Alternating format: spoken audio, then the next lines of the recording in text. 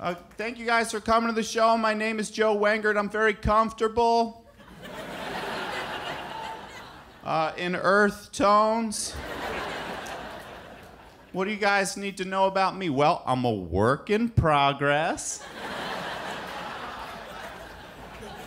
One thing I'm trying to work on right now is I'm trying to have normal interactions with people that I know when I see them in public and I did not expect to see them.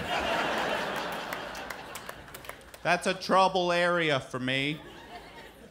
So I saw my friend Jake earlier today. I knew I was gonna see Jake today. I don't know if I'll see Jake tomorrow. But hopefully if I do, I'll just be like, hey man, what's up? Because that's appropriate. It would be inappropriate if I see him and I go, I'm just gonna go get some mac and cheese real quick before therapy.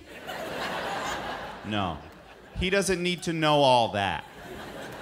I'm just gonna go get some mac and cheese from this place called Kookaroo real quick before therapy. I don't need to put the burden of that information onto him.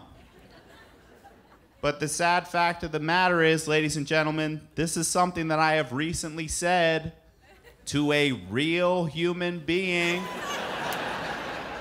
And to make matters worse, it was not my friend Jake, it was a girl. She was in a yoga outfit because she knows how to take care of herself.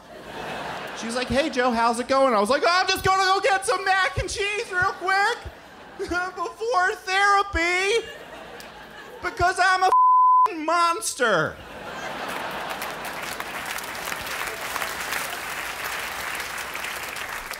I was proud of myself when I started going to therapy, but I also felt a little bit of shame because of how I found my first therapist, and this is what I did.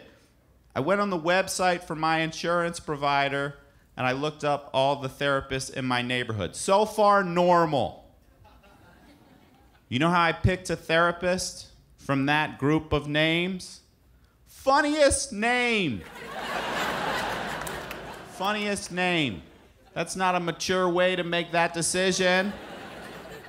And that's why the first time I sat down to talk with somebody, I sat down with Dr. Mark Barkopoulos.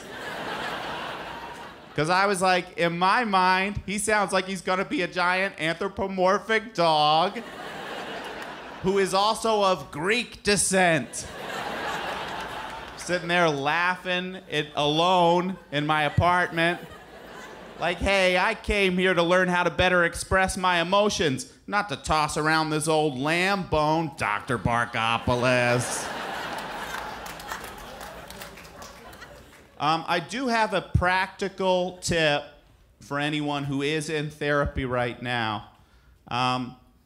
If you wear a wig to therapy, and then a couple minutes into it, you're like, JK, you take the wig off.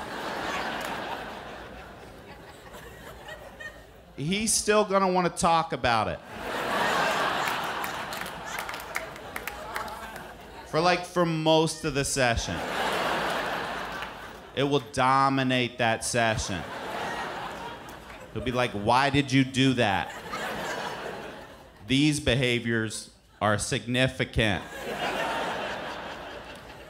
So if you haven't been able to tell at this point in my set, I'm a single person. I'm feeling ready to jump back into the dating scene, but I have a couple of questions that I need to have answered first. I was hoping one of the women here tonight might be able to help me. Ma'am, would you help me with one of the questions that I have?